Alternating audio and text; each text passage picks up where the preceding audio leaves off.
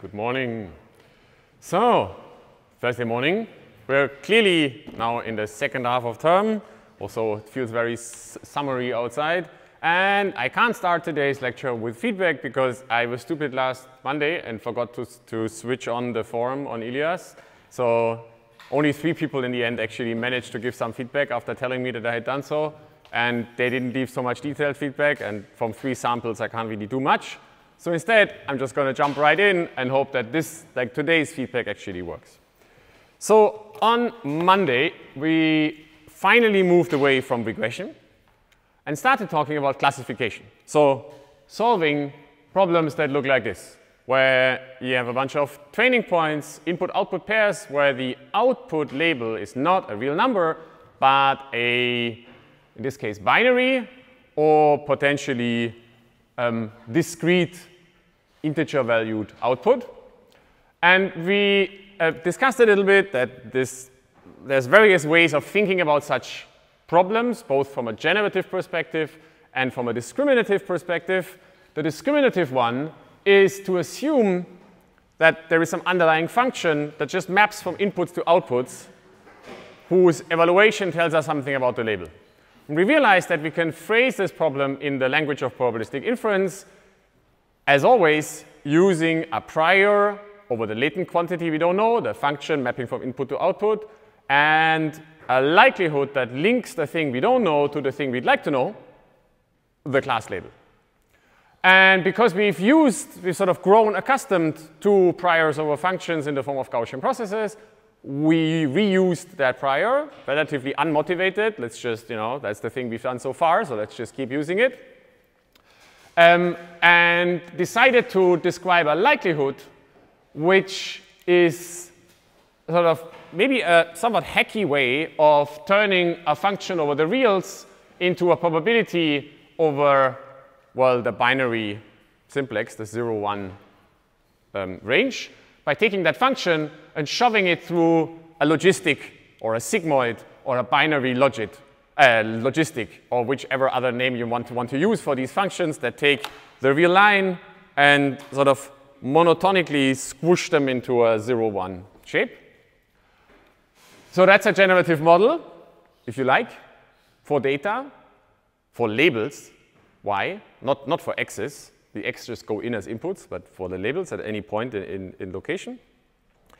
And in principle, it allows us to do Bayesian inference. We can multiply this prior by this likelihood, hope that we can somehow normalize, and that will give us a posterior over the function.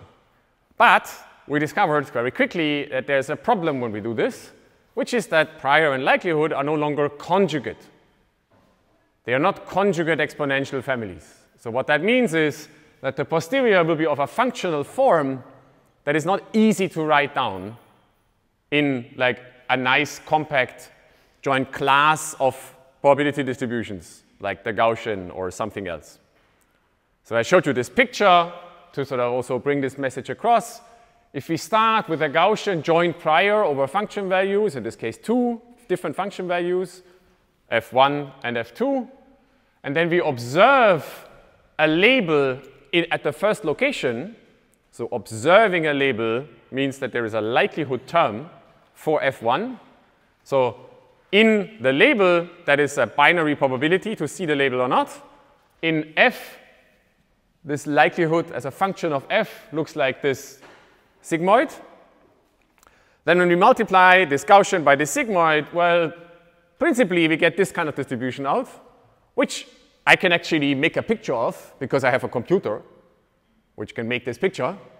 But it doesn't have a closed form. There is no simple analytic expression that I can write down and say this is what this looks like. Well, beyond the fact that, of course, I can multiply the prior with the likelihood. I can just write that down. But that doesn't give us much because we don't want to do this with 2 function values. We want to do it with 1 million, maybe, function values. Yes? Here we apply the sigmoid on the f1 and find the joint distribution of f1 and f2, but posterior is with respect to f1. So the question is, here I'm showing you a joint distribution with respect to f1 and f2. And the posterior is, so what is the posterior actually over? Is it over f1 or over f2? We'll discuss this more today. But in principle, I can just write down a joint distribution over the things that I care about and the things that I get to see. So that's Bayesian inference, right? It's always prior over the thing I want to know times likelihood for the thing I want to, or probability for the thing I see given the thing I want to know. So that's a likelihood.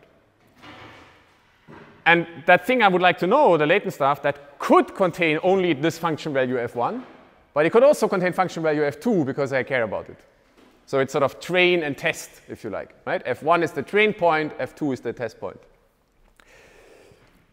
And actually, in a few slides from now, we'll think about how to relate the things like function values where we have observed from function values where we haven't observed. And then we kind of made a plan. We said, OK, so this won't be closed form tractable. So we'll do something that I've talked about so often now that it might seem natural, but actually outside of this lecture hall might not be so natural, which is that we'll find the mode of this distribution with optimization. We'll run some fancy optimizer that finds the mode. And then maybe at some point we'll get to a point where we can draw this ellipsis around it and use this as a Gaussian approximation. And then I went through some math that I'm going to show you in a moment again, and also showed you this code.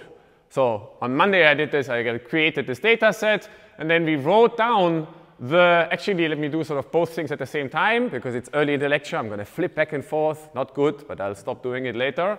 We said, what does this optimization actually entail? Well, we write down the prior and the likelihood, and then we think about what it takes to optimize them. So is that the right? Yeah, maybe. No, so this is just a plan, right? That's what we're going to do. So we'll write down the posterior for the things that we care about, the function values or any parameters, and we optimize this log posterior to find its mode. And then the plan is, and we haven't done that yet, but we'll do it today, is to add the mode, construct a Taylor approximation, which involves a quadratic term, no linear term because we're at the mode, and a constant. And then if we go back to probability world, so if we take e to the minus this expression, that gives us a Gaussian, and we'll construct plots with that Gaussian. So how do we actually do that? Well, we first think about what this posterior actually looks. The order of these slides is not perfect. So do I do this way? Yeah, OK. So maybe actually, well, so first the picture again. So we then ran, after having done some math, some actual piece of code that did this by defining a prior. So actually, the prior is defined in just these two lines over this data. Here's a sample from this prior. And then we set up an optimization problem by writing down the log likelihood and, well, the prior, which also allows us to evaluate the log prior density function, then adding the two together, likelihood and prior, putting a minus in front because optimizers minimize and we want to have the maximum, so we put a minus in front to compute the minimum. And then I did this little spiel with you where I showed you how to optimize such functions with SGD, with gradient descent, or actually with just gradient descent, no stochastic in this case. And I did all of this, maybe a little bit silly game at the end of the lecture, to point out that this part is a bit tedious. Right? So we first set some learning rate for gradient descent that made it unstable, so it didn't converge. It went to like 10 to the 308 or inf. Then I set it smaller, but then it took forever. Then we realized that I can actually just-in-time compile some part of that code. Maybe you've tried that for yourself afterwards. And then maybe you've also discovered that this doesn't always work. You have to be really careful to make the code work. And then sometimes you just have to restart the Jupyter notebook. God knows why. And then at some point, it sort of kind of worked, right? And for this simple problem, doing that took us like 5 minutes. But it was the 5 minutes at the end of the lecture, which nobody likes to spend. So it's sort of a feeling for how annoying it can be to optimize with gradient descent. But nevertheless, we found a point where the loss is quite low. By the way, this loss goes below 0. Why?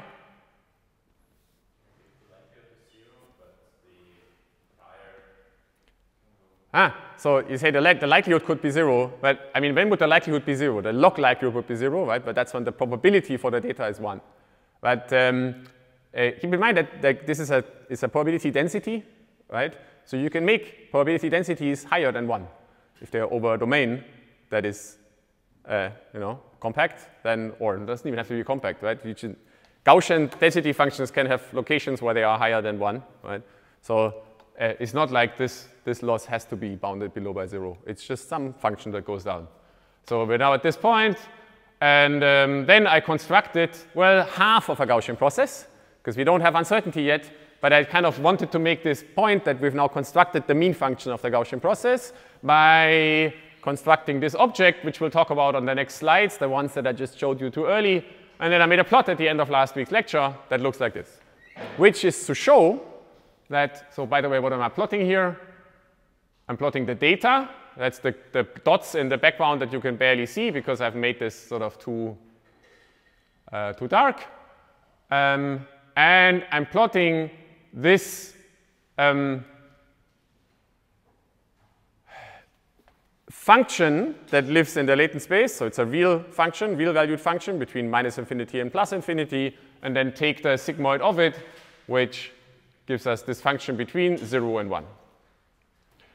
OK, so far, that's the picture we ended up at the end of last lecture. My question here is that isn't this already giving us this uncertainty that O is very certain about? So this is a good question. So this question is, doesn't this give uncertainty? This kind of gives uncertainty, no? Because it gives a probability at each point, a confidence in each label. So this is a very common question about classification, and it's unfortunately a little bit tricky, because this is really a probability, right? So there's a few ways to answer this. If you think about lecture 3 again, where we did beta inference about people wearing glasses in the room, this is a similar situation, where in the end we learn a probability, and that probability is between 0 and 1. So you could say that is some kind of uncertainty, because if it's not 0 or 1, then we're not certain whether the next person is going to be wearing glasses.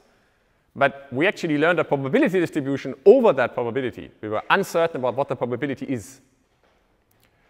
And this is like the steroid version of this, right? With a function everywhere that assigns to every pixel in this image one of these probabilities that we would like to be uncertain about. So at each of these points, we would like to be able to say, how much do I actually know about what the value of the label is? Because, for example, what this thing says is, at this particular point, I'm exactly 50% certain that if I now draw more data, that I'll get a plus or a minus 1. While at this point up there, I'm exactly whatever that is, I don't know, 33% certain that this is a red point. So in particular, we'd like to be able to say, well, this is where the data is, so I'm probably pretty certain around where the data is. And there is no data over here, so I'm kind of uncertain in a different kind of way. So sometimes people use the word aleatoric or aleatory and epistemic uncertainty for these concepts, but these are very loaded, complicated philosophical terms that often get misconstructed. So maybe we'll just do a few more of these objects, and today at the end we're actually going to have an uncertainty over these, and then I can sort of maybe give you a better intuition for what this is. But in particular, what we can't do is I can't draw joint samples of this function.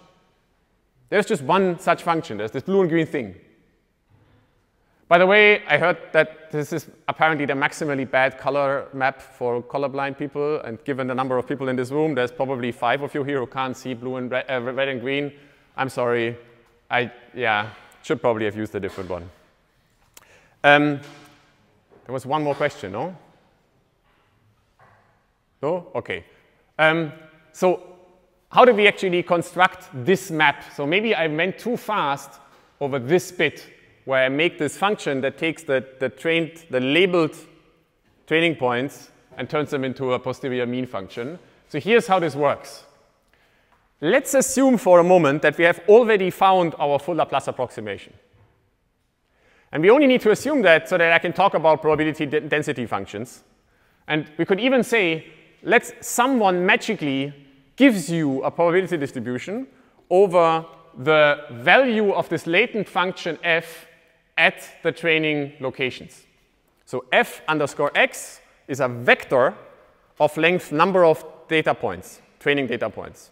It's a finite object. If someone magically gives you a probability distribution of Gaussian form over these, we could get this from our Laplace scheme, which is to find the mode and then construct the Hessian at that point and invert it. But you could have some other means of constructing a Gaussian distribution. Then we could ask, well, what does this tell us about the other function values at some other locations? And here I'm using lowercase x, which is sort of the old style notation, capital X, lowercase x. So lowercase x is the test points, and capital X is the training points. Then we can actually ask this joint model for the latent function, this Gaussian process object, this function valued object, and say, well, what's the probability for these given that I have a distribution over f of x? And so what we do here in this line is just probability theory. So this is the product rule. We can write a joint as a product of a conditional and a marginal. And now we plug in, here is the bit where the approximation we just begin to trust the approximation. So actually there should be a full posterior here. But we sort of pretend that we have a posterior, which we've constructed with Laplace. So that's why there's a Q rather than a P. And maybe there's, there's a Q here, so we can write an equal sign. So then if this is actually, this likelihood is correct under our model, and this is our approximation that is of Gaussian form, then what this is a marginal over a joint Gaussian distribution. And for those, we have these linear algebra results that we've had on multiple slides so far. So if you have a variable that is related in a joint Gaussian form to another variable, and that variable has a Gaussian form here on its marginal, then we can compute this integral, sort of look up what the conditional looks like. So this left expression is that would be the probability distribution for the test points if we knew what the value of the function at the training points actually is. If we had observed it, that's just this sort of Gaussian standard linear algebra results, conditional distribution.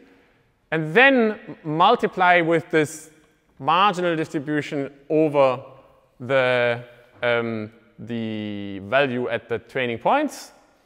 Do this integral by plugging in this Gaussian here. And then the slide about Gaussian marginals tells us that this is the posterior. And this looks a lot like a Gaussian process posterior from some observations. And actually, it kind of is from some kind of imagined observations. It's like as if we had seen the function value at the training locations with noise given by this approximate covariance matrix. And in fact, I have 2 slides for this. There's sort of a typical thing one could compare this to is if we had, if we wanted to compute the expected value under some true posterior. So if we had some magical way of finding the actual posterior, if we knew what it looks like, then we could ask for something else, which is, so we don't know what the full posterior over the test points is, because this is not a Gaussian distribution. But we could ask, given this relationship between the two that we have up here, given this line here, what is the expected value of f of x under this joint relationship against some unknown probability distribution here? Then that would be this expression. Why? Because there's f of x only shows up here once in a linear term. So if you compute an expected value, we can take the expected value inside pretty much and just compute this. So if that's the case, then we can see that this expression looks a lot like this mean, where we've just replaced the true expected value, which we don't know, with this mode that we can compute with an optimizer. So this is sort of a motivation for why we do this. It's kind of okay, we're approximating the expected value of this distribution. By the way, the same thing goes for the variance of the function values at each of the test points. You can do a very similar kind of computation that shows us that these two expressions are almost the same except for the fact that we're replacing the actual variance of the training point latent functions with some approximated variance, which we compute by Laplace.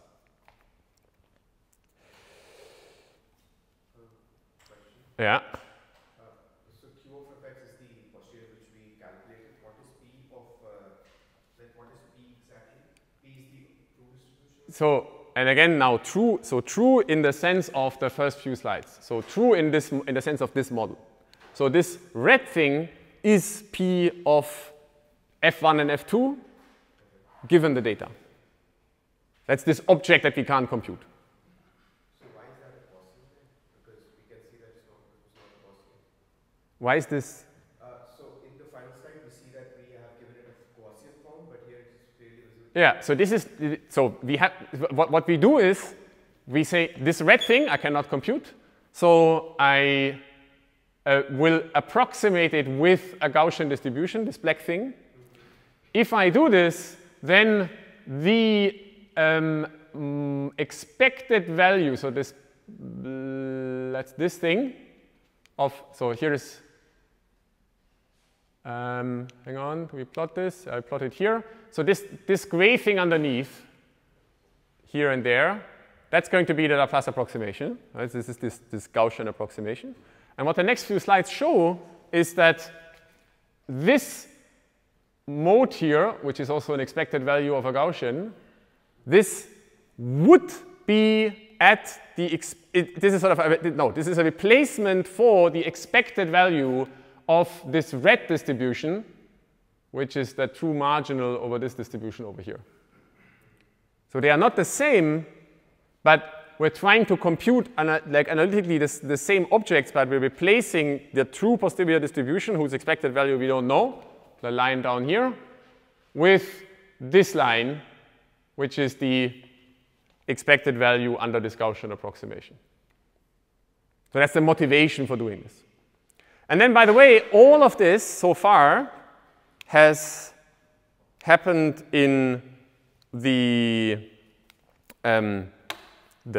latent space, the space between minus infinity and plus infinity for function values. And now, just a moment.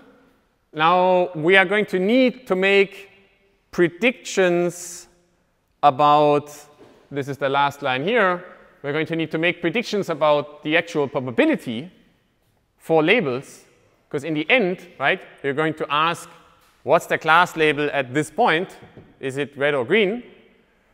Then we will need to compute something like an expected value of the transformed f, right? So the squished f. And that integral, so an integral of a sigmoid against a Gaussian, does not have a closed form expression. I mean, for a one-dimensional distribution, we can probably write a piece of code that just does it. And in fact, people have multiple of them. And on your exercise sheet, you've seen one. There are many others.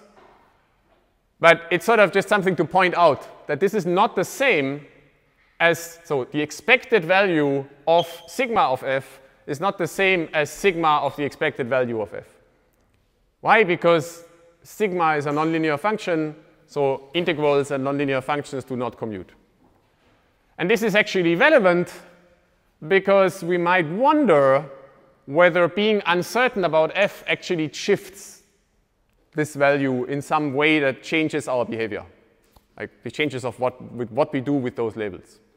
And there are some interesting results that, well, I won't have time to talk about, but the simple answer is for this particular setting for binary classification, only for binary classification, it turns out that the decision boundary doesn't actually shift if you do this, but the uncertainty over the labels changes. So if there's a square here, things become interesting, and if there's no square here, then in some sense the point where the probability is 1/2 is the same in either case.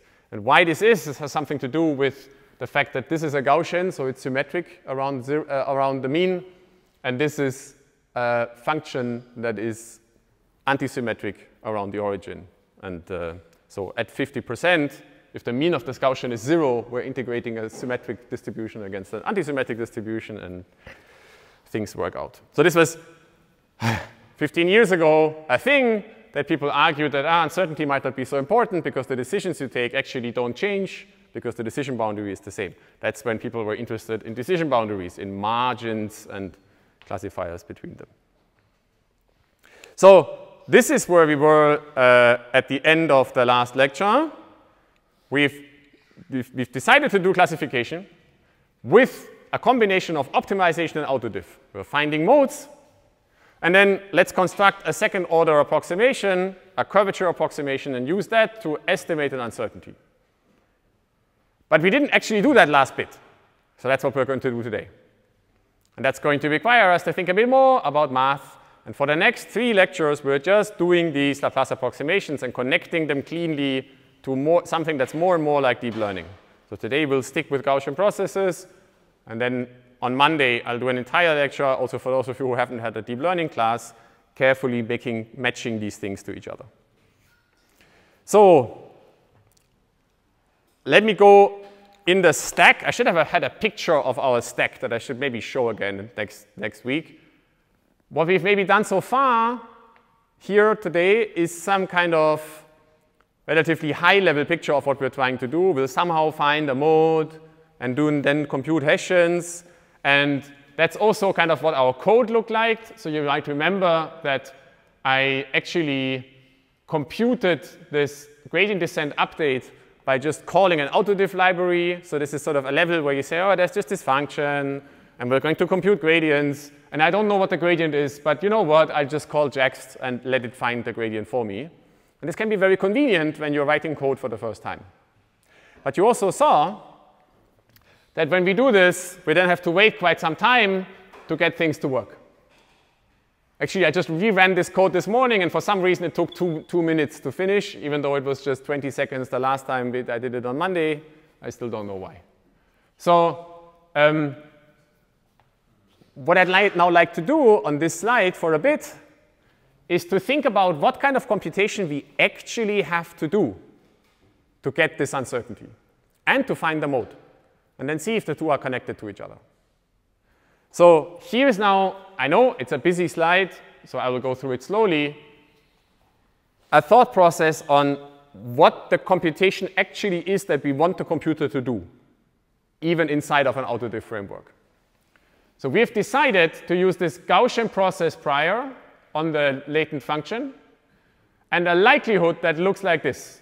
So it's a product over conditionally independent terms, which say that at each location I, xi, the label yi is distributed as a binary random variable, so like a Bernoulli experiment, with probability given by sigmoid of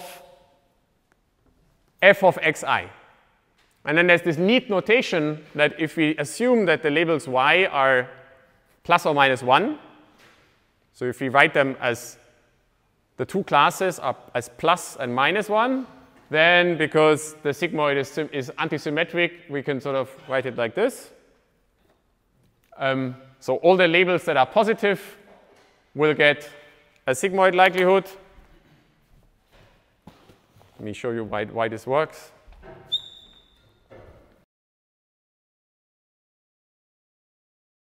So if this is the sigmoid function in Z. Now, if you mirror this axis around like this vertical axis, like this, you get something that looks like this. And this is literally just 1 minus this function. So that's the probability of the other label, right? So this is 1 minus sigma of Z, which is equal to sigma of minus Z. So therefore, if we encode labels that are of one type or the other with probability the one thing or 1 minus the other thing, we can also encode labels with plus or minus 1 as the label for y. And then this is a very simple way of constructing the likelihood for all of the labels. Where we use this function, that's this sigmoid shape.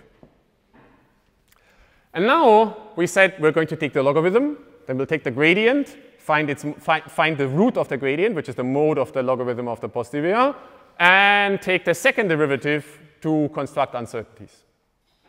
So let's do that. We first take the logarithm of this posterior. So the posterior is prior times likelihood minus prior times likelihood divided by evidence. The logarithm of that is logarithm of likelihood plus log of prior minus log of evidence. The evidence doesn't depend on f, so we can treat it as a constant for optimization purposes. We have to think about what, so this is the log of a Gaussian.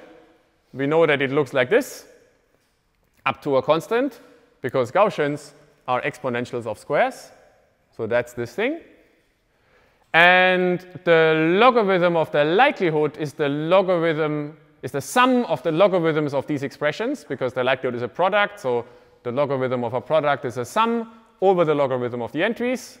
And for that, we can look at this expression again and see what the logarithm of it is. So that's the log of 1, which is 0, minus the log of 1 plus e to the minus input, right? Label yi times f of xi. So that's the function we're actually computing the value of. Up to constants, which we don't need to compute because we're going to optimize, and we don't care about the value of the optimum because we don't know it anyway. It's up to normalization. But it's just going to shift the whole function up and down, and we want to optimize, so the location of the optimum is not going to change if we shift the whole function up and down. So far, we've used autodiff to find the gradient of this. I called jax.value and grad, which computes this number and the gradient. But let's see if we can compute the gradient ourselves on a piece of wall in front of us. So we do that by taking the gradient, right, from the, so let's look at this expression. Maybe here it's particularly easy. We just shove the gradient inside because it's a sum, and sums and linear operators commute. So we'll need to think about what the gradient of this is in a moment. And here we get, this is a quadratic expression. So maybe you've done this as homework exercises a few times now. This is the matrix valued version of your class.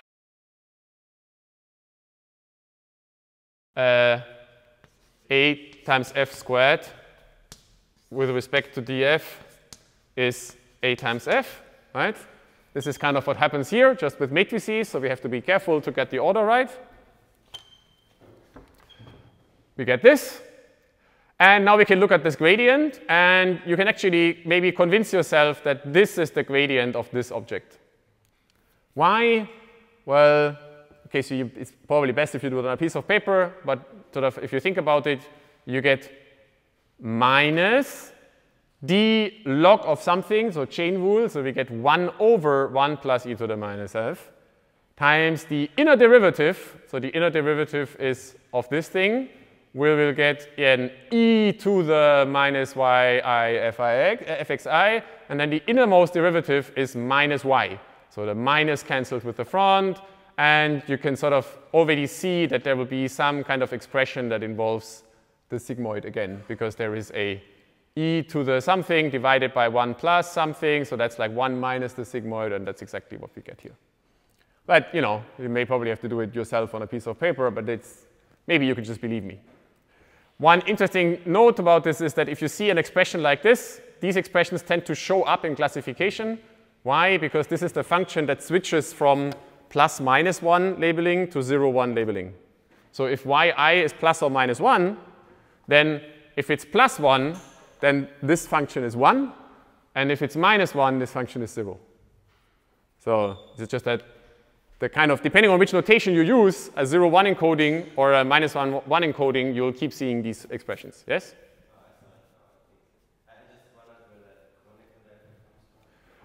So the Kronecker delta is, this is a very good question. I should have said something about this. So, thanks. So if we take the derivative of this expression, so this gradient, what does this actually mean? So this is, it's this thing, right? It's the derivative, so gradient.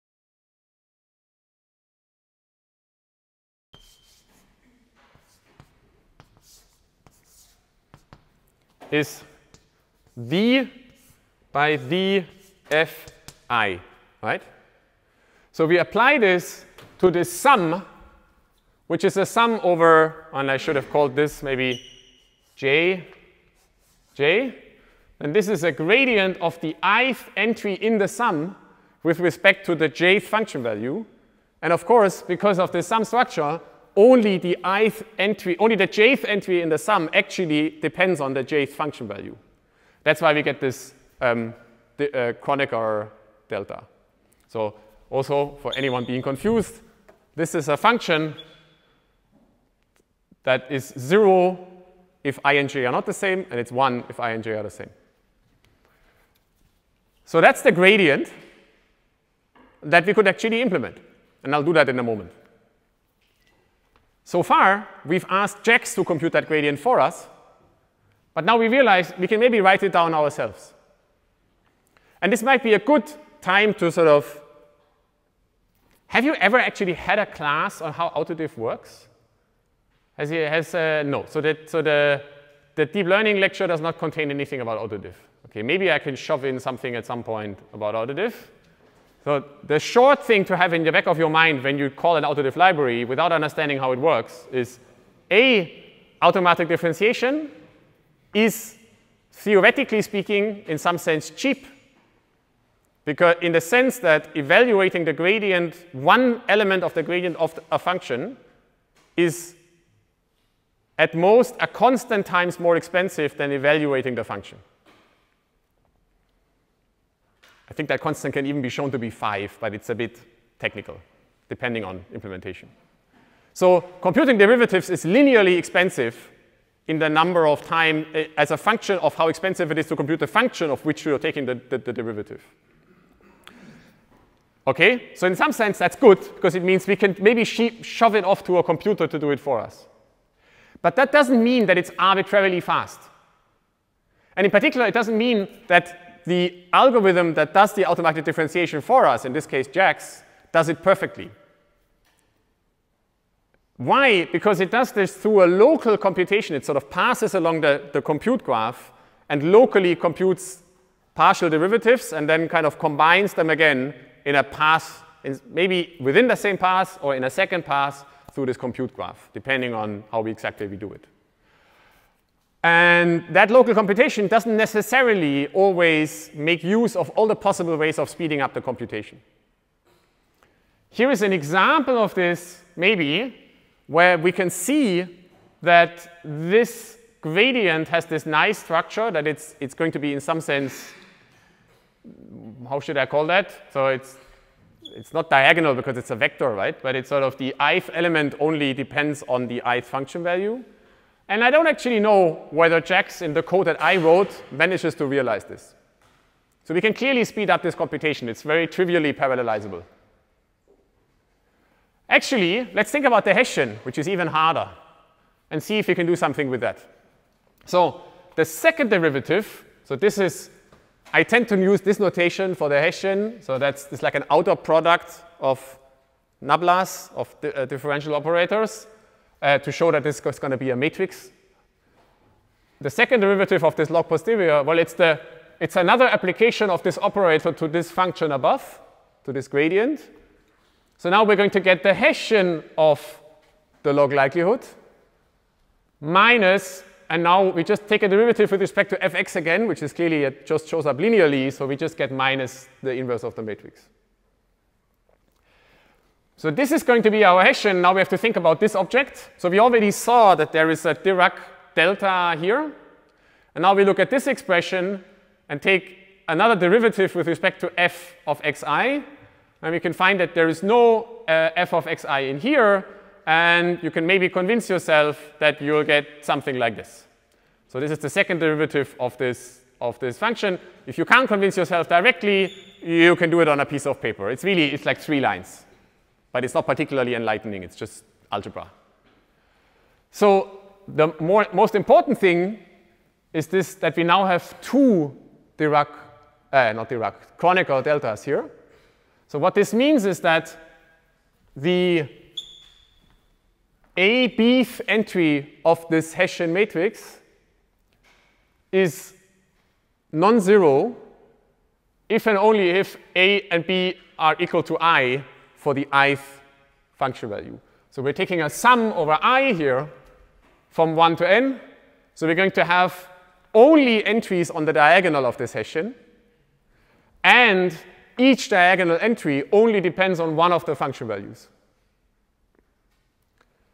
Ooh. So that means this term in the Hessian is going to be a diagonal matrix.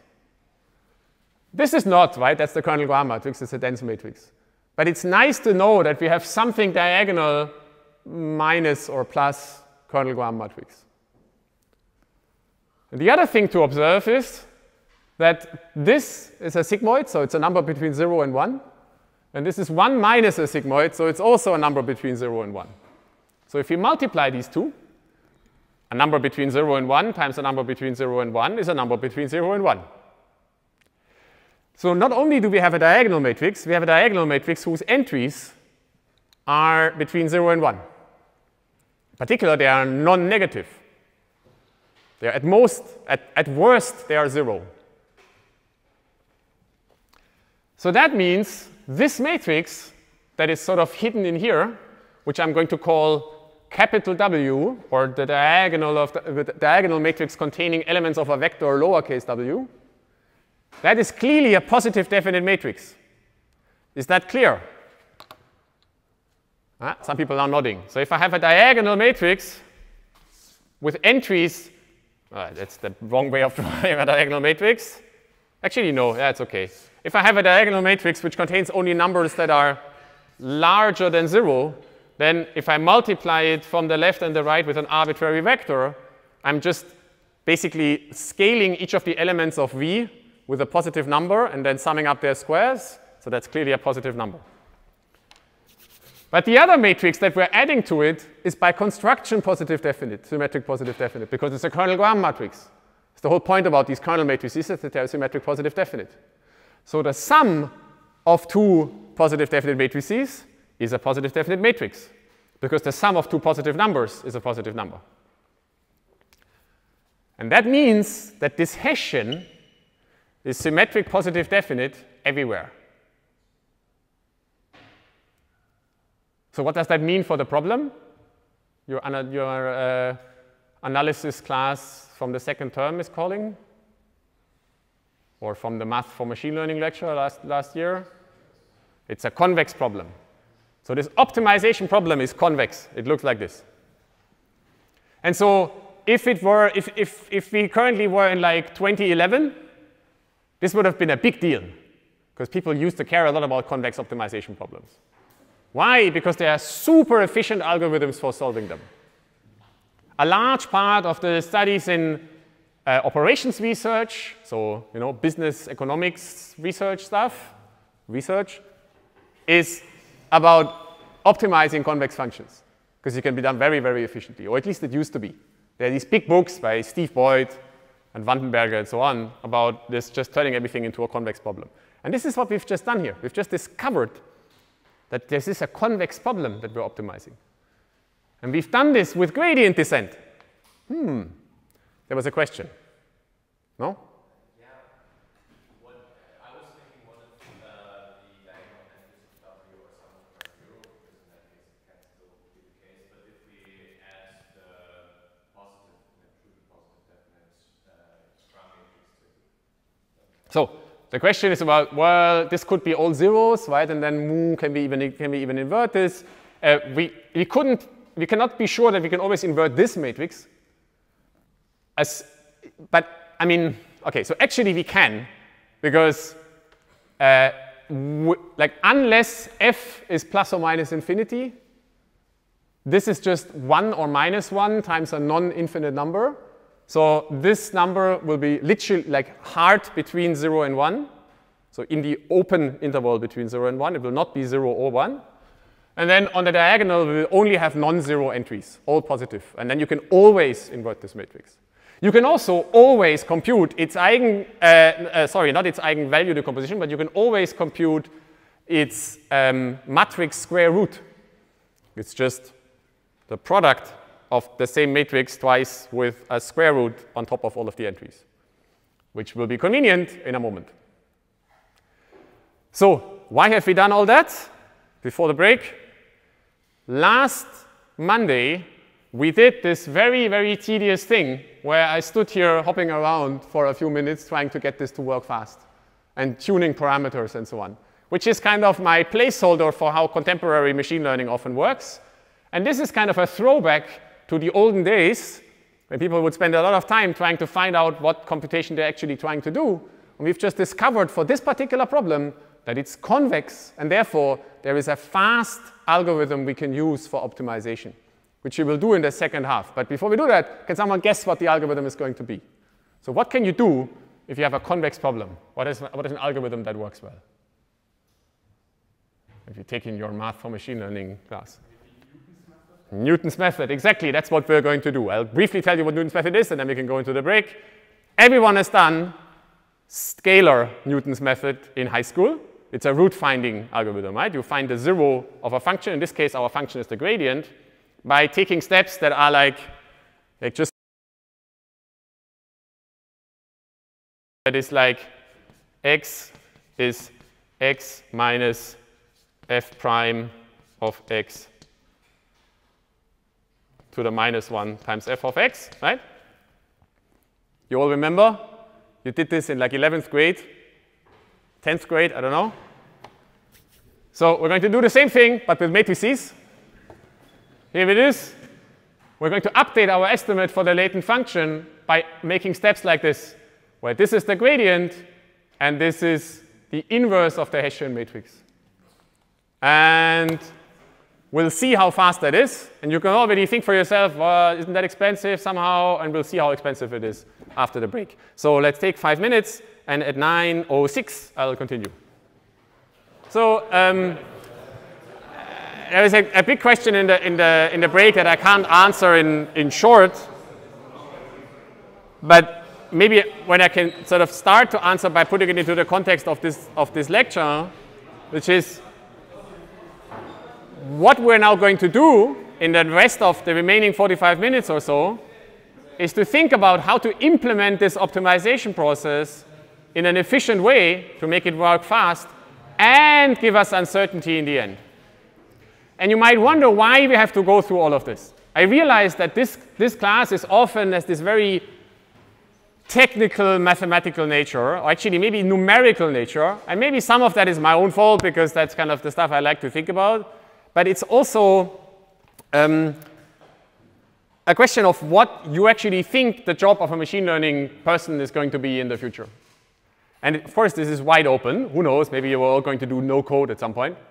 But there is a sort of if you keep in mind that computer science still is a surprisingly young field, actually, if you think about it, right? So the very first beginnings of it were like in the 1950s. They compare that to physics, which is like 400 years old, I don't know.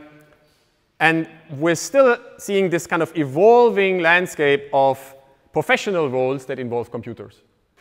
And machine learning is not so much different from other fields in computer science where we see this kind of stratification of the professional roles from, on the one hand, so on the internet, there's a very clear separation, right? With network engineering, there is a spectrum between, on the one hand, the network engineers who build the backbones of the internet and make them work, who you never see, but they sort of run the whole thing.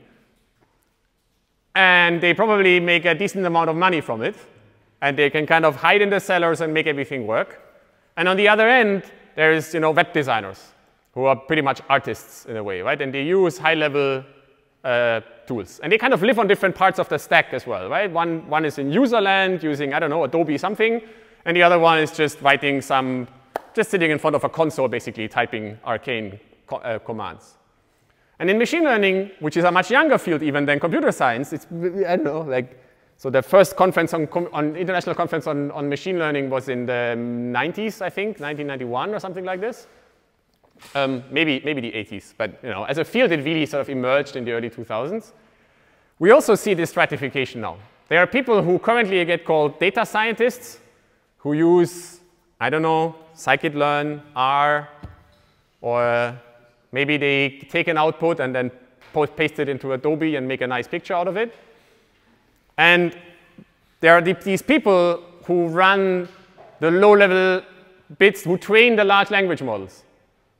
And these are very different roles, right? I'm not saying that one of them is more, I don't know, enticing than the other, but they're quite different. Also in terms of how you work, right?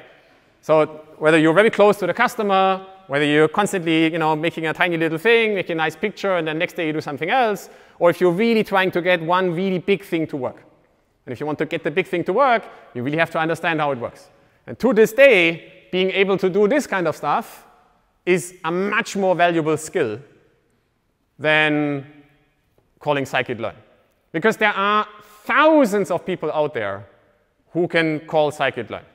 And there are millions of people out there who can call GPT. Actually, there are now billion of people out there who can do no code, right? You can just ask GPT to produce some silly code for you. So if you want to make a dent in the things that actually run the machine learning stack, you need to be able to do this kind of stuff. And I realize that it's sometimes painful, but when you do it by hand, it can also be very pleasing. You can suddenly make things work, and you understand what's going on, and you feel like, I've got this under control. So let's see if we can do this. I pointed out that there's this algorithm which you've seen, which you've heard about on an abstract level, Newton optimization. I'm guessing if I ask who's used Newton optimization before, all the hands will go up because you've thought about it. And you might have heard that it has these wonderful properties, that Newton optimization can converge very, very fast, in the sense that the next iterate is closer to the true solution than the previous iterate by a factor that scales like the square of the previous distance. So if this is a small number, much less than 1, then this number is way less than 1. This is what's called quadratic convergence. And so now, if you think about what that means for the t plus nth derivative, then you can see that this is some kind of doubly exponential type of convergence. So it's a very, very fast kind of process. And this has led people to say, much like Bill Gates in the 90s, quadratic convergence should be pretty much enough for everyone.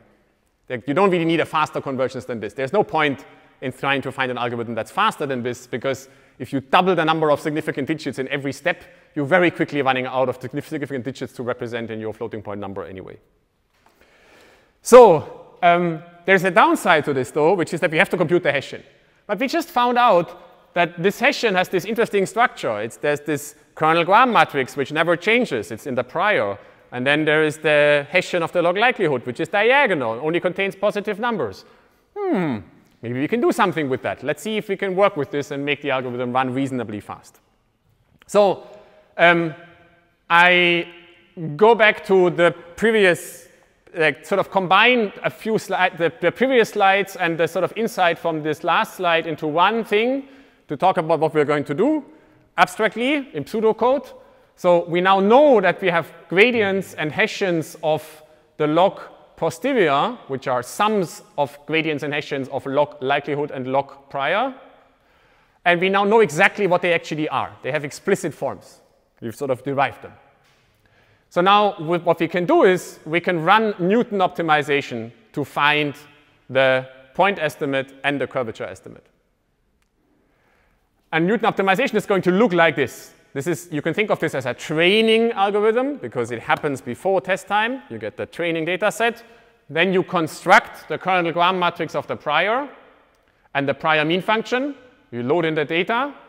And then you iterate to do this thing. We compute the Hessian of the log likelihood. That we have to do in every iteration because it changes as we change f.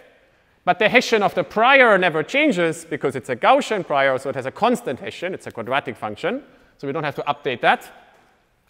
Then we compute the gradient of the log posterior. That changes both in the prior and the likelihood. We know that this is the gradient of the likelihood, and this is the gradient of the prior. We know that it's a linear function in f, so computing that gradient is just what is this going to entail? It's going to multiply with a matrix whose inverse we need to know, but we can pre-compute that inverse once efficiently before doing the iterations. And computing the sigmoid of 1, but that's a diagonal operation, so it's going to be O of n. And then we need to compute this matrix. This is going to be the complicated bit. We're going to need to compute the inverse of the sum of this diagonal matrix and this kernel matrix inverse and multiply it from the left onto the gradient. That's the Newton step. It's inverse Hessian times gradient. And put a minus in front because negative, like that, this is just what the Hessian looks like, right? So up here, you can see that there's minuses, which I've taken the minus outside. And then we do the update. So that's roughly what we want to do. So we've now seen that one problem is that we need to recompute these matrix inverses. And matrix inverses are potentially unstable and expensive.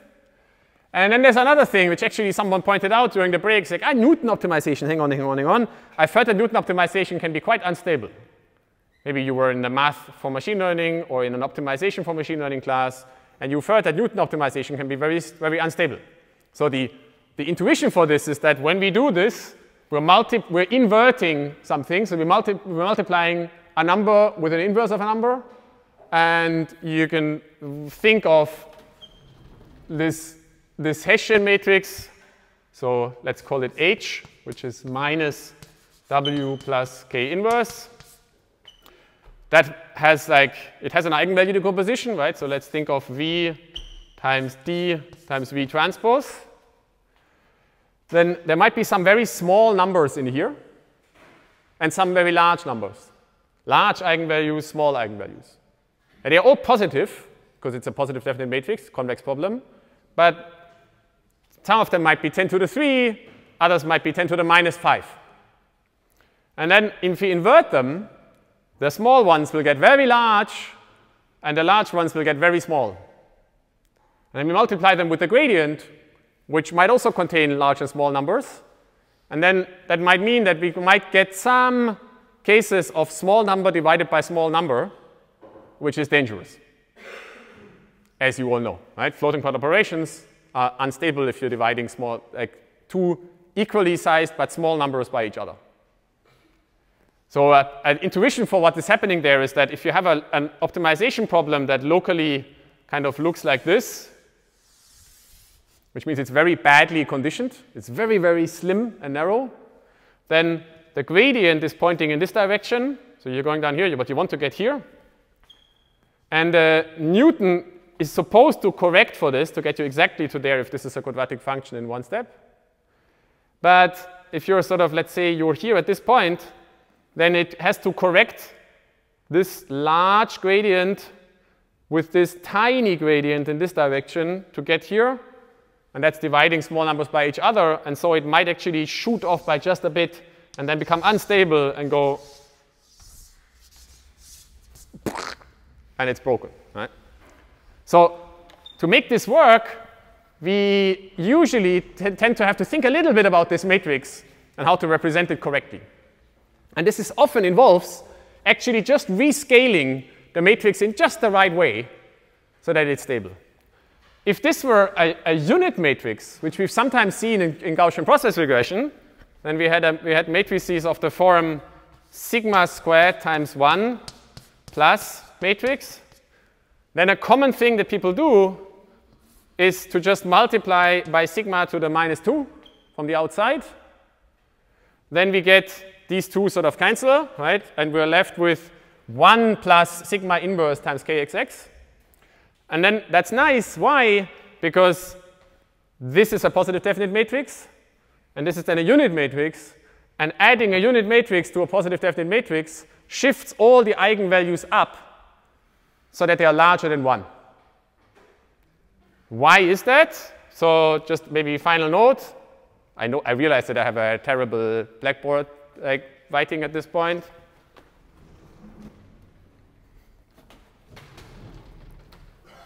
If you take a matrix, if you write K equal to U E U transpose, positive definite matrix, then we can write K plus alpha times 1 as U E U transpose plus alpha times U transpose. That's one way of writing 1. Then we can take the U's outside, do some kind of expansion, and write U E plus alpha times 1 U transpose. And this tells us that the eigenvalues of this sum of these two matrices are, well, the eigenvectors are the same. This is still an eigenvector decomposition. And the eigenvalues are shifted by alpha. So if alpha is larger than 0, it's shifting the eigenvalues up. And if we divide out alpha, we can even make sure that all the eigenvalues are larger than 1. And that's nice, because then we can be sure that we're not accidentally dividing by a very, very tiny number. Here, we have a diagonal matrix, not a scalar matrix, but we can do a similar trick. And now you're going to ask, oh, do I have to know this for the exam? No, you don't have to know this for the exam. It's the sort of thing where you can just sort of breathe in what you might want to do if at some point you're sitting in a company and building up a piece of code that's supposed to actually work in practice, then you might have to dig in and do this kind of stuff. So the people who call themselves engineers, who build deployable products that run at scale, they often have to spend weeks thinking about these kind of problems to make stuff really work. You have to dig in, you have to see the matrix, think about what is this actually happening here, why is this unstable? Ah, it's because there's a small eigenvalue floating around. Stupid. So it turns out, and you can find this in the Rasmussen and Williams Gaussian process book, chapter 3.4, that there is a neat reparameterization of the problem in terms of this matrix. So remember that we need a matrix that looks like this. It turns out that we can compute this matrix. Why? Because W is a diagonal matrix with positive entries on its diagonal, so its square root is literally just take the square root of the diagonal. And then we can clearly compute this kind of matrix, which also is clearly positive definite by construction, because this is a sum of a positive definite matrix and this expression. This expression is a positive definite matrix multiplied from the left and the right with actually an arbitrary matrix. It doesn't even matter that it's positive because it's multiplied from the left and the right, but it's still even positive definite. So the product of three positive definite matrices plus another positive definite matrix is still positive definite. Its eigenvalues are clearly larger than 1. So this is going to be stable. And now you just do some linear algebra. So we reuse the matrix inversion lemma in a special form. So you can think of this as this matrix there as W square root times 1 times W square root plus K inverse. And then you can use the matrix inversion lemma, which is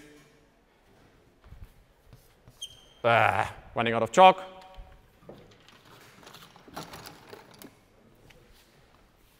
K inverse plus U C V transpose inverse is K minus K U C inverse plus V transpose K U inverse V transpose K.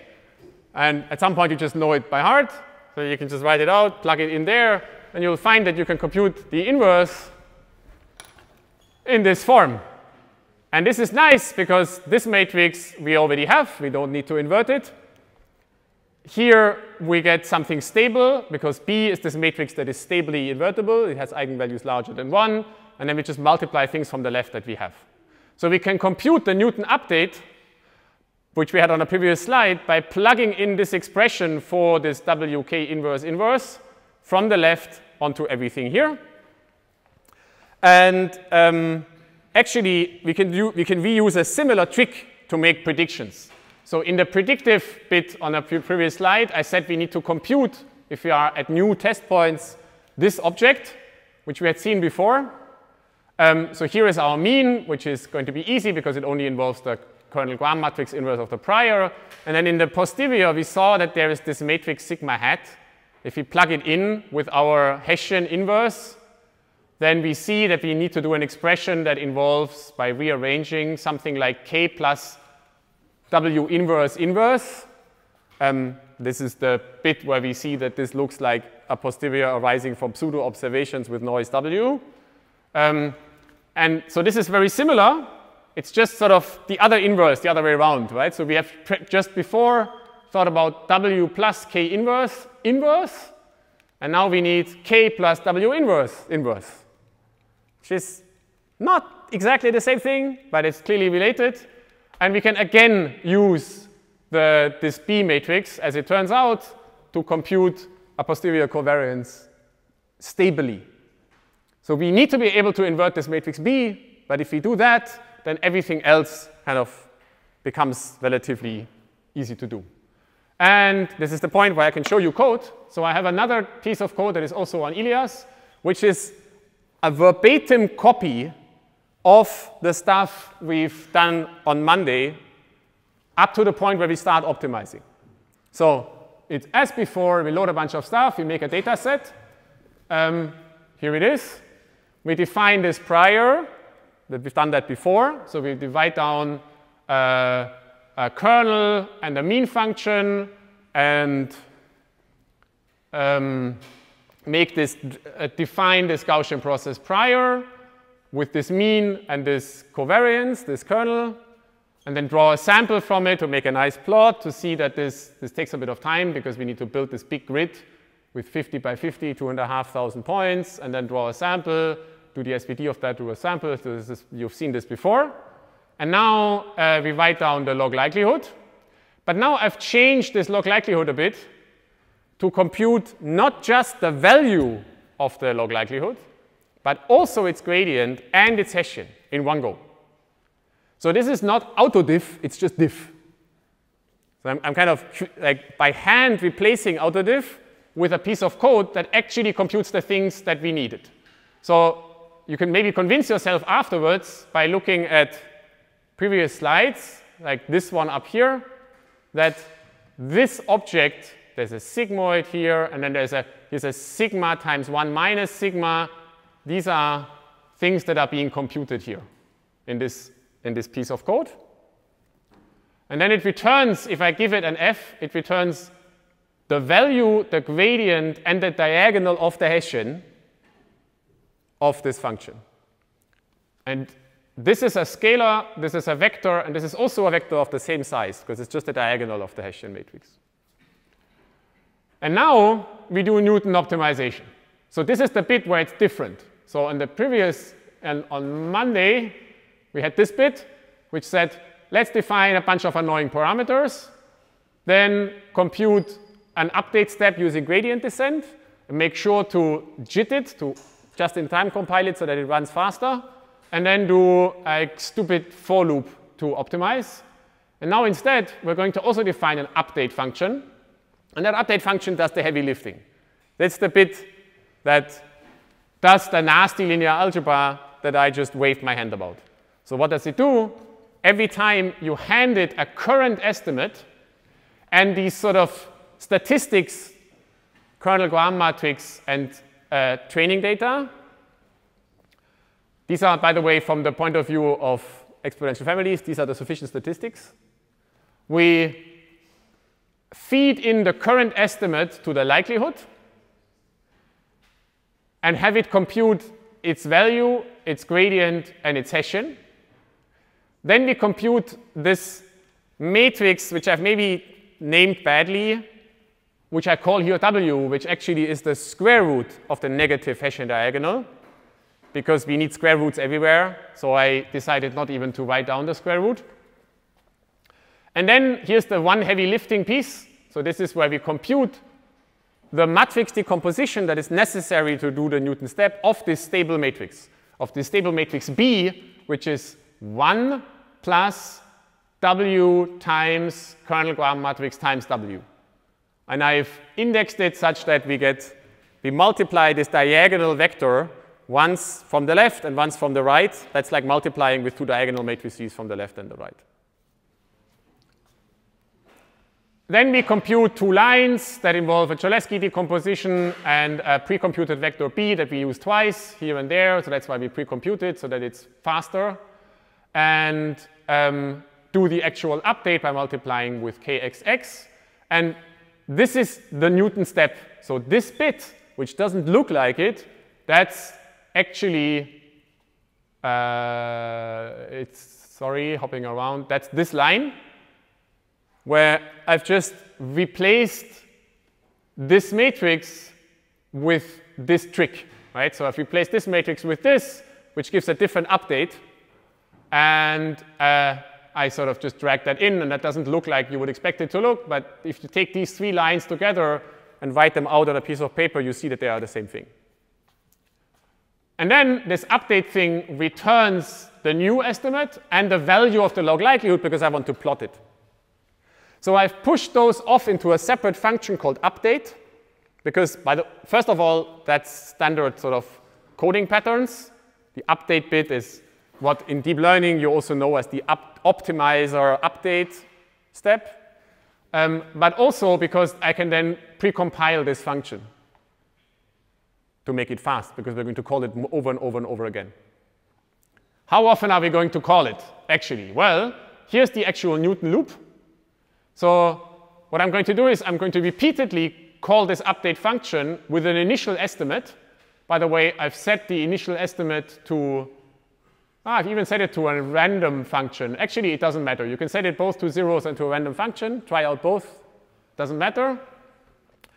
And then, so this gives me the new estimate and the new log likelihood. I call it new because I can then compute an update and with how much has the likelihood changed and use that as a convergence statistics. So when that difference between those two, let's call it delta, when that gets small enough, I'm going to stop this loop and just say we're converged.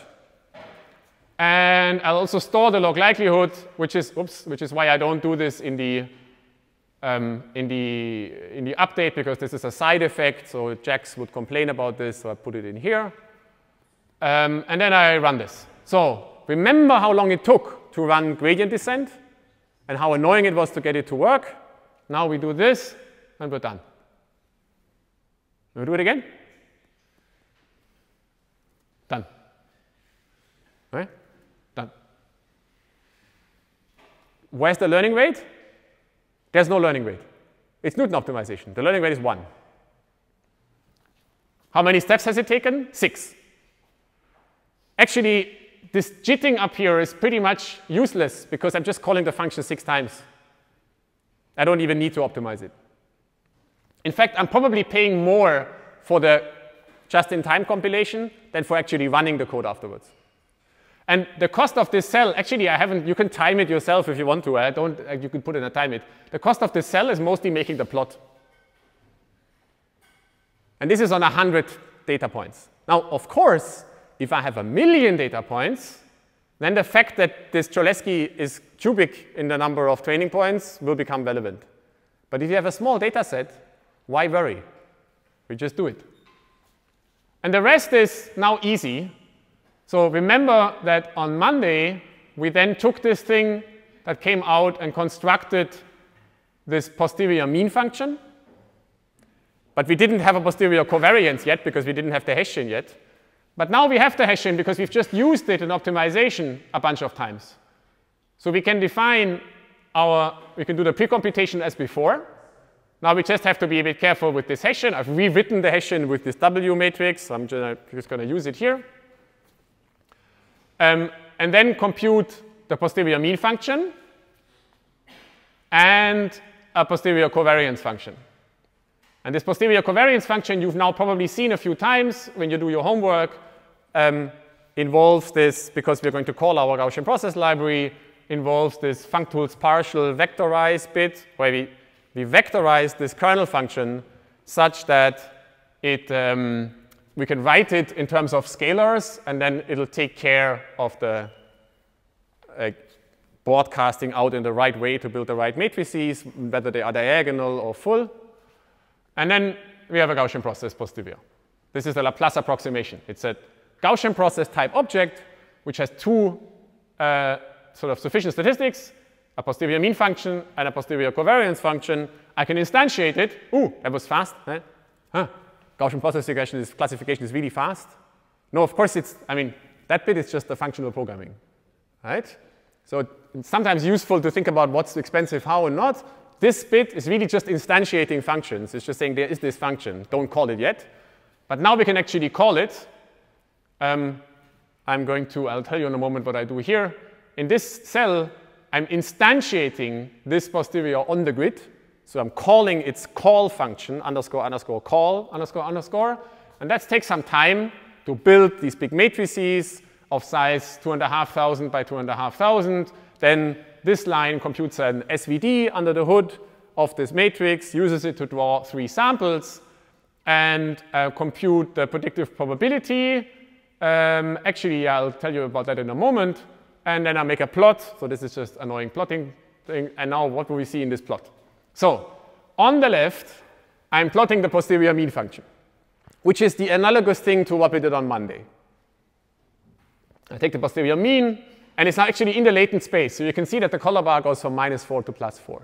It's in this, what in deep learning is called the logit space, the pre-activations of the output layer. So it's the latent function that lives on the real line between -infinity and +infinity. And I'm also plotting the diagonal of the covariance matrix on this plotting grid. So that's the local error bar for the function. That's also a vector of the same size as this vector, of which I take the square root to get a standard deviation and then plot it. And I'm using a different color scale here, different color map, because this is really a different object, right? This is a point estimate, and this is uncertainty. This is not -infinity to +infinity. It's always a positive thing. It's just how uncertain are you at this point. And you can see that on the order of magnitude of the uncertainty is comparable to the order of magnitude of the latent function, which is good because we're doing classification. So we're going to push this through this sigmoid link function. And if we want that function to be uncertain in any way, the uncertainty should be on the scale such that these Gaussian distributions kind of reach into the dynamic range of this sigmoid. So these two numbers are comparable. That's good. And now I also draw here on the right 3 samples from this posterior. This is something I couldn't do on Monday because there was no Gaussian process yet. It was just a posterior mean. And this is also the answer to what does the uncertainty actually mean. This is something we couldn't have done with just a point estimate. And what this says is the posterior thinks under this very constructed model that these are all possible realizations of this unknown function that creates labels. It could be this one, could be this one, it could be this one. And in each of these plots, you see that on the training data, it's relatively consistent. So we have in the region where there are red points, there tend to be red values of the function. And in the regions where there are green points, there tend to be green function values. But outside of that region, we're actually pretty uncertain. We just don't know what the right label is. Depending on how we draw, sometimes we get green values, sometimes we get red values. And now, finally, what is this bit?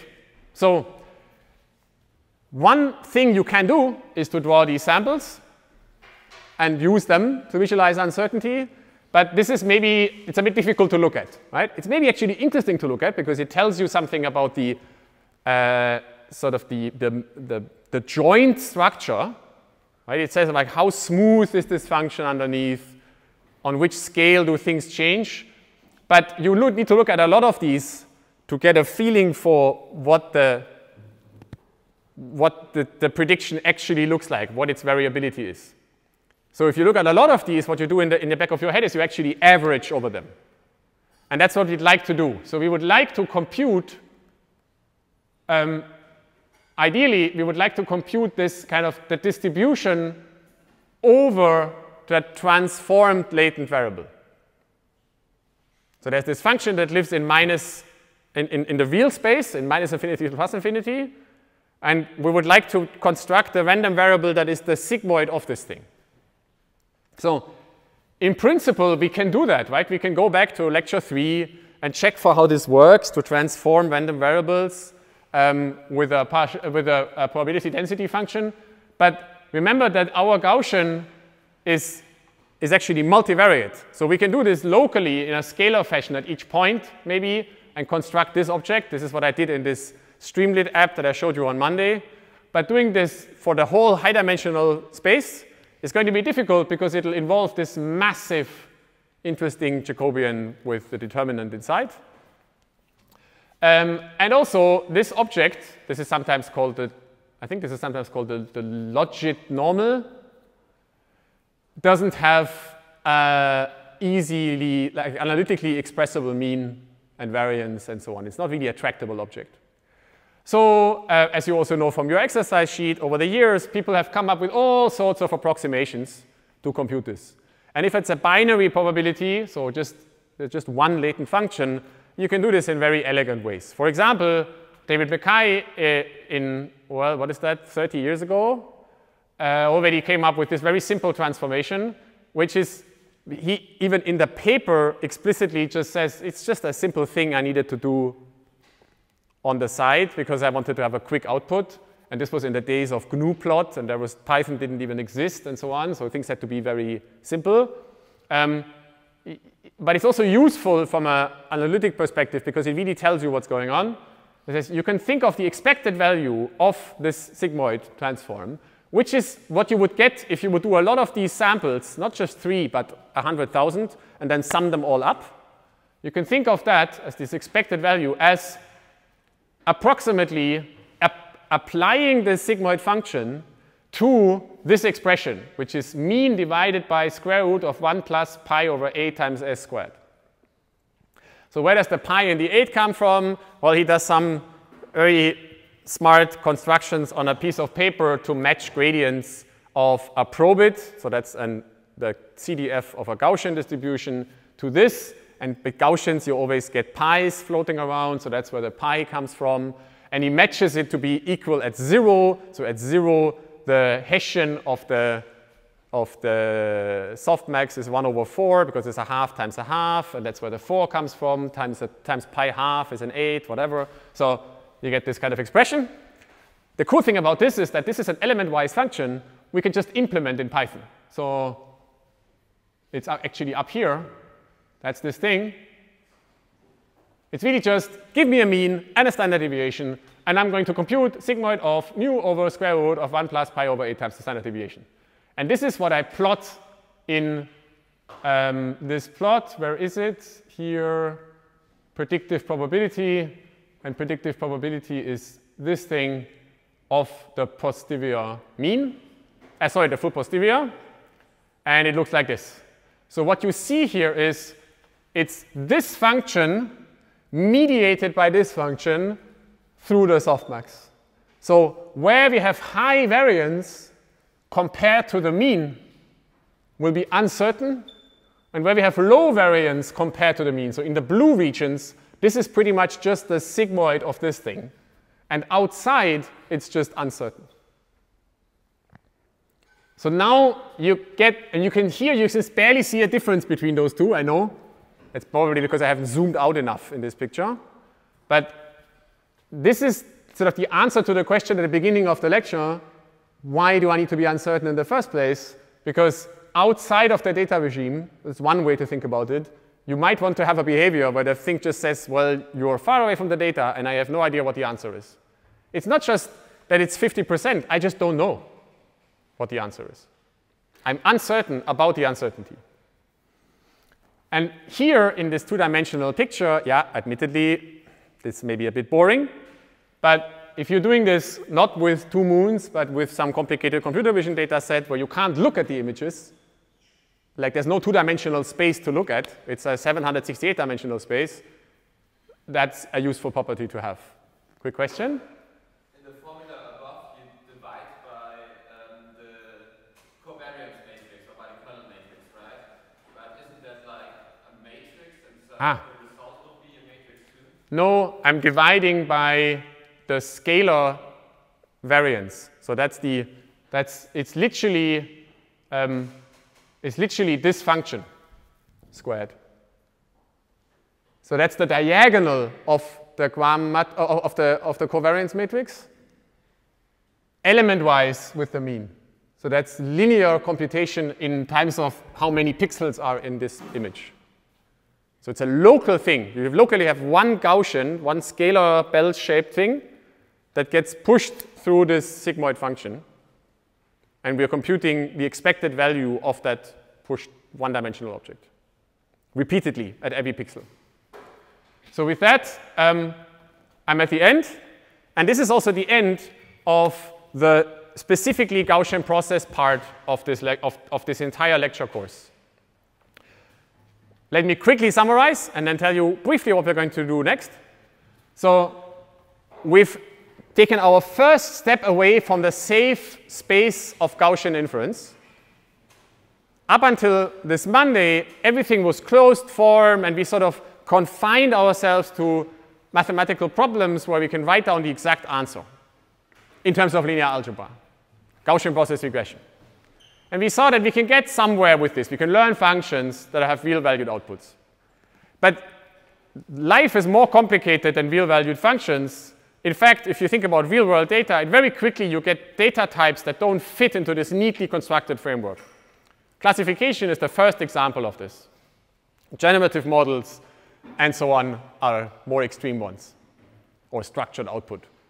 So we sort of realized that if we want to do this, if we want to learn functions that map from input spaces to simplices, to discrete probabilities, we need to allow ourselves approximate computation. So we dipped our toes in with this and said, let's keep as much Gaussian process as we can, full Gaussian process prior, and just approximate the posterior by finding the mode, then computing the Hessian at the mode, and calling that a Gaussian approximation. So where the mean of this Gaussian is the mode, and the negative inverse Hessian at the mode of the log posterior is the covariance matrix. That's called the Laplace approximation. And one of the first maybe experiences we had here on this week was that, on the one hand, this is often quite tedious to actually do in code. It's tempting to do it more simply with the available automatic tools, like automatic differentiation and gradient descent.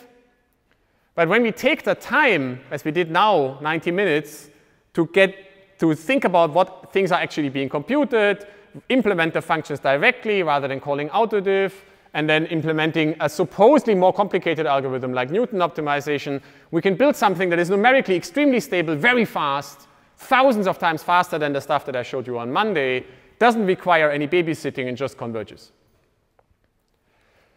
And you can do classification. Well, OK, very simple classification in this binary type problem. So on Monday, we're going to meet here again, and I will try and not just dip our toes into the real world, but actually jump right in the deep end and start to think about what this deep learning thing is that people out there apparently do in machine learning a lot, and how it relates to all of the stuff we've done so far. And we'll do this very carefully, and we will find that there are deep connections to the stuff that we've done so far. And that's also why it was worth maybe spending so many lectures on this, because all of the concepts that we have so far used will have an implications on what we actually do in deep learning. That's also the bit where the world still is trying to find out what we're actually needing to do to get deep learning to work. So we are very close to the state of the art in machine learning, starting from next Monday. So I'm hoping that you'll all be back by then, and I wish you a nice rest of the week.